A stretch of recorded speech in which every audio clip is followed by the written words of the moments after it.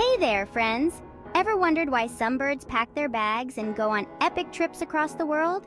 Well, today, let's dive into the amazing journey of migrating birds. First things first, what is migration?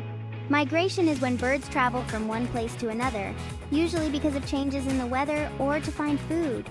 Imagine packing up your things and going on a summer vacation. That's kind of what birds do, but they do it for survival. Let's talk about why they migrate. Birds migrate to find food, escape the cold, and find the best places to raise their babies. When winter comes and it gets too cold, food becomes super hard to find. So, birds fly to warmer places where food is plenty and the weather is just right. Now, how do they know where to go? Birds use the sun, stars, and even the Earth's magnetic field to navigate. Some birds can travel thousands of miles without getting lost. It's like they have a built-in GPS.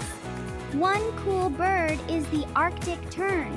This little bird holds the record for the longest migration, flying from the Arctic to the Antarctic and back again. That's a whopping 44,000 miles every year.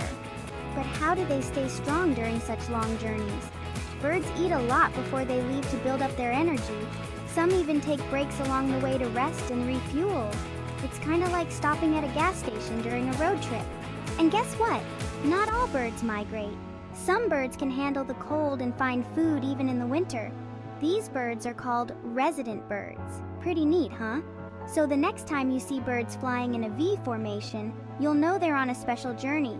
They're following ancient paths, guided by the stars and the Earth itself. Amazing, right? Remember, every bird has a story and a reason for their journey. They teach us about the wonders of nature and the incredible things creatures can do to survive. Thanks for joining me on this adventure. If you liked learning about migrating birds, give this video a big thumbs up. And don't forget to subscribe for more awesome nature stories. See you next time. Bye!